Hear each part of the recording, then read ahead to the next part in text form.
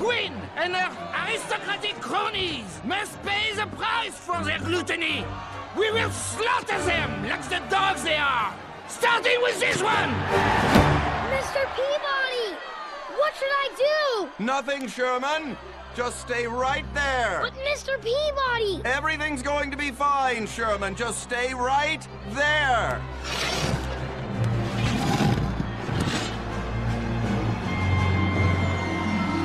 Off with his head! Mr. Peabody!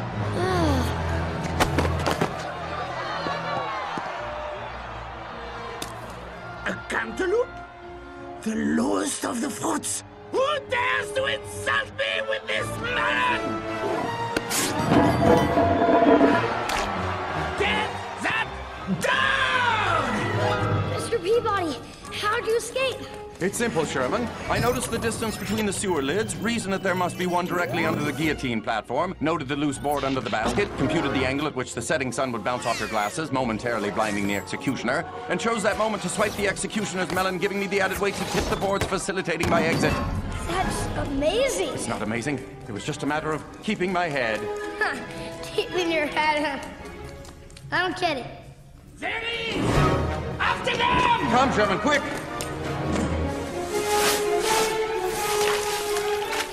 Oh, this water tastes terrible. Interestingly, that's not water.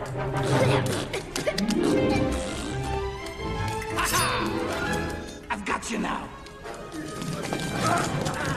Indeed you have, Monsieur Robespierre, and what a master of the chase you are. Oh, you noticed? Of course, doubling back on me like that was genius. Thank you. I just hope you don't take my little Confederate here. I depend on him so completely. Get over here, you!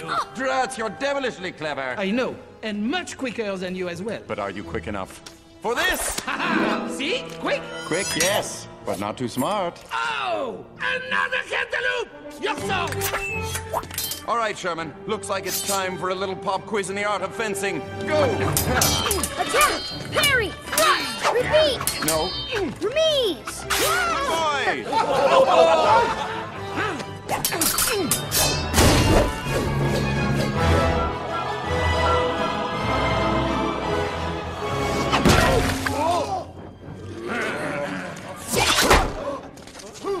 Ha-ha! You missed! I never miss.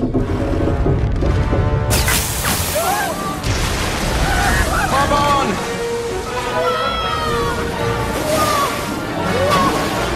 Yeah!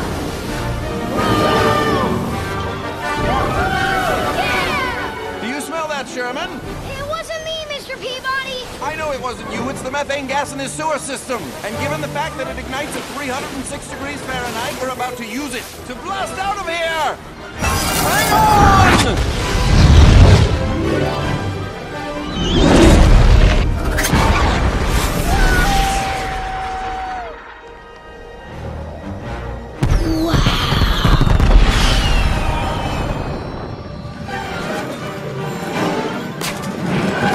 Flawless victory. Nice landing, eh, Sherman?